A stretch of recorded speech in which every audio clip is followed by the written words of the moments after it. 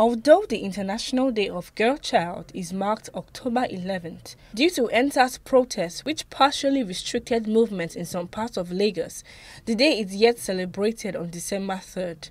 According to the organizer, the essence of the day is so significant, it cannot be overlooked. What it's all about is we want an opportunity to reach out to young girls, an opportunity to, empower them, inspire them, encourage them, give them some good knowledge, cause them to aspire even for the future. The event was organized in collaboration with the Lagos Island East local government, which stated that it has taken several steps towards empowering the female children in its area.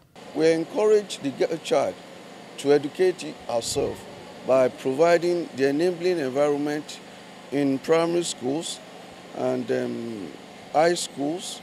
We provide school materials. There is this ongoing now, GC for indigent students.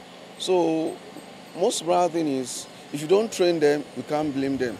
Equal opportunity is stressed as a must for all, regardless of the gender.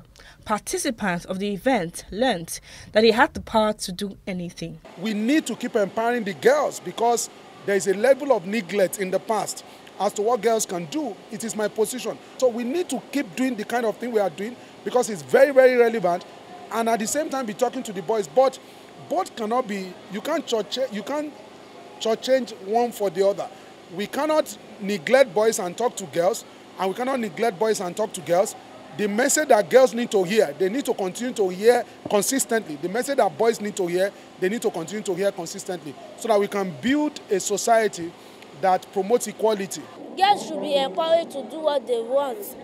Our voice should be heard, that we are not babies.